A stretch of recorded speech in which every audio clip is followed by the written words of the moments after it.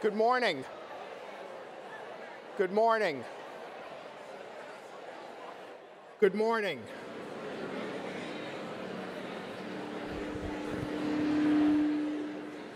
Good morning. Welcome, everyone. Good morning. How's everybody this morning? Caffeinated? Too much is never enough when it comes to coffee. Good morning. I'm Henry Berman from Exponent Philanthropy. I know I have not met all of you. I hope to try and do that in the next couple days. So help me meet my challenge by seeking me out and at least saying hello and introducing yourself. And I want to welcome you to our 2018 National Conference. I'd like to start by spending a few minutes and sharing with you a story. It goes back to when I was a young child. And at that time, I was fascinated with exploring how things worked. If an electrician or a plumber showed up at our house, I would tag along and look over their shoulder trying to understand everything.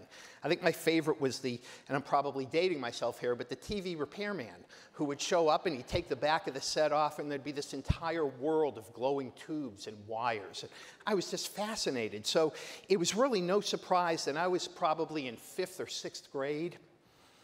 One of the electric cords on a table lamp in our house was damaged somehow. And I obviously felt fully qualified to open up the lamp, diagnose the situation, trek down to the local hardware store to get the parts, make the repairs, and then just sit back and wait for praise from my parents. So that's exactly what I did. And guess what? The lamp worked. And that was all I needed to set me off on this path of looking for other lamps that may have needed repair. And I was on a roll. I did new cords, I did switches, I did even a few wall sockets. I was just humming. Until one day I clearly, as they say, got my wires crossed. I pressed the prongs of a plug into the wall.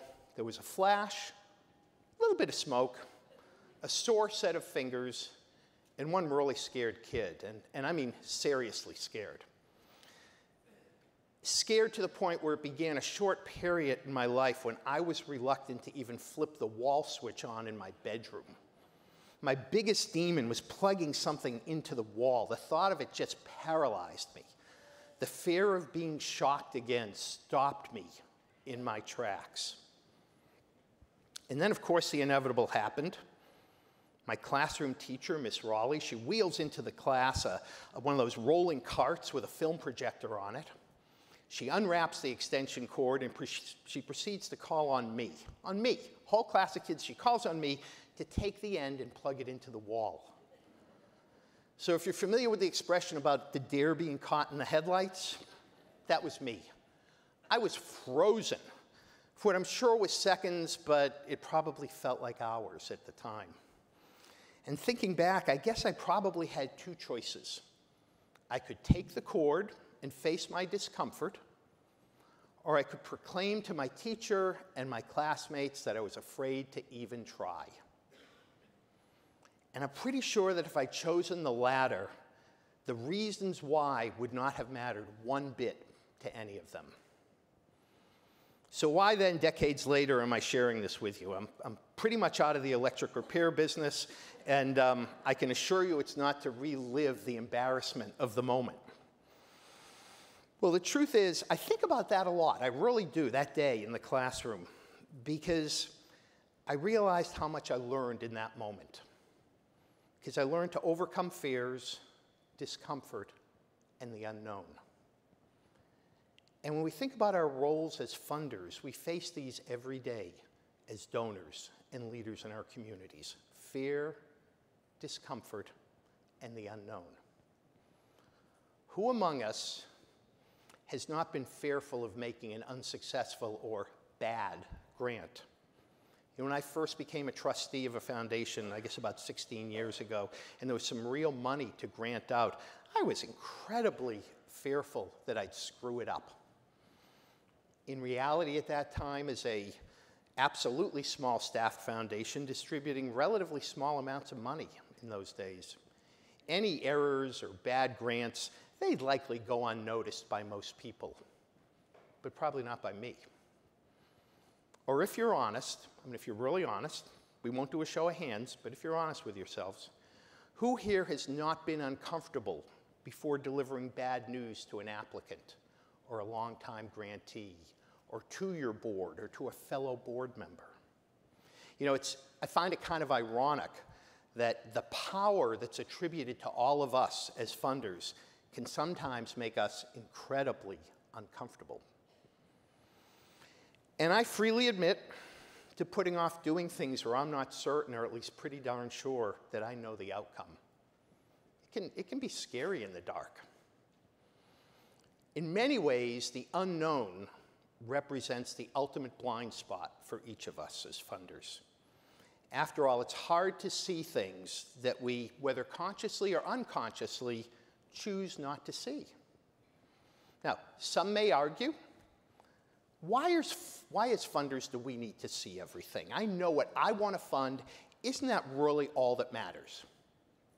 And to that person, to those people, I say, of course it matters. You know, one of the beauties of our system of philanthropy, of using foundations, donor-advised funds, checkbooks, charitable trusts, of our ability to give with the vehicle or vehicles that we choose, is that each of us has the opportunity to decide what we want to support. We may at times be frustrated with government forms or regulations or oversight, but you know, in reality, we have great freedom to distribute funds as we please. We can give it to the symphony, to medical research, to religious education, to protect the environment, to educate children. We can do it locally, we can do it nationally, we can do it abroad, and we can do it any mix of those. And as an association, Exponent Philanthropy is always going to support your freedom to make those choices. That's really important. But we will push you to give it in smart, effective ways that maximize your impact. And to do that, we all need to explore and understand the greater society of which we're a part. We simply can't operate in a vacuum. We can't knowingly or unknowingly wear blinders that constrict our vision. We all practice philanthropy in a world that's bigger than any one of us, and we need to be cognizant of the trends that affect each of us and our grantees, and those are often in different ways. So regardless of your area of funding, or frankly, how you feel about them, movements such as Me Too, Black Lives Matter, anti-bullying campaigns, they affect all of us, and they affect the people in the organizations that we support. Whether you think climate change is real or not, there's no legitimate argument against recognizing that we're currently in a period of increasingly more powerful natural disasters. We can say the same kind of thing about migration, changing gender norms, technology, all of which play ever greater roles in changing our world. As part of a foundation myself that supports early childhood literacy, I find myself thinking about how technology is going to impact the classroom of the next decade. And what should I be learning about and funding today, which is probably very different from how I learned to read in anticipation of tomorrow. I may long for those good old days, but change doesn't give me that luxury.